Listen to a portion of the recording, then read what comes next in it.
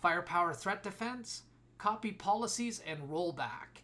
This is going to be a nice quick video, but there's some power here that I think I should share.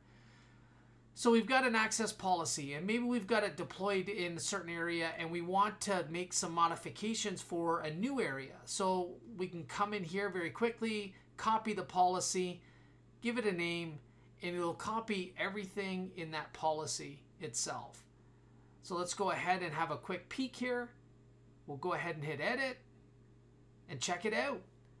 There's all the configuration that came from that initial policy. We can make our tweaks, apply it to our devices, and push that policy out. Now I'm going to delete this because I don't need it, but that's how quick it is.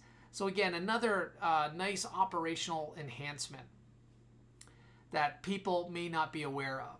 The other one is rollbacks, so deployment history. We got a whole bunch of deployment jobs here. If we want to roll back for whatever reason, now it's easier just to maybe modify the config in a lot of cases, not always. Here we can see what's added and removed. We can go ahead and pick a date, review or preview just like we just did, and go ahead and click that rollback. Gives us a warning to say, you know what, rollbacks are probably not ideal. If you can't modify the policy based on the needs, then rollback is necessary evil, right? So a good opportunity to roll back when needed.